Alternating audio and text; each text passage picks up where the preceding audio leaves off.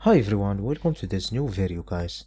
So sometimes you have image like this, a PNG image, and you want to resize this image, but when you use some platform and some software, after resizing the image you get surprised that those transparency area become a weight area that are showed here. So in order to resize this image without losing those area here, as you can see, and online and for free, just go over Google and write resize PNG.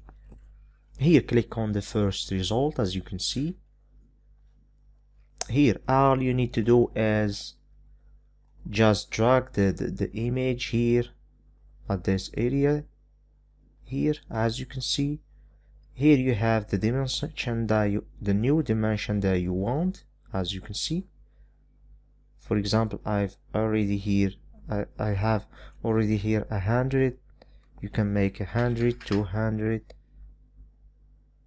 In order to get this ratio between the height and the weight, just check this, as you can see, and let's see the result now.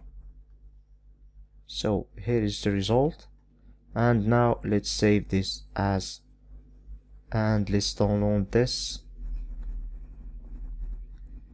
So here is the original image and here is the resized image. So let's save this and let's now verify those two images. So here is the original image that I have. As you can see, 800 and in height, and here 300 and 225.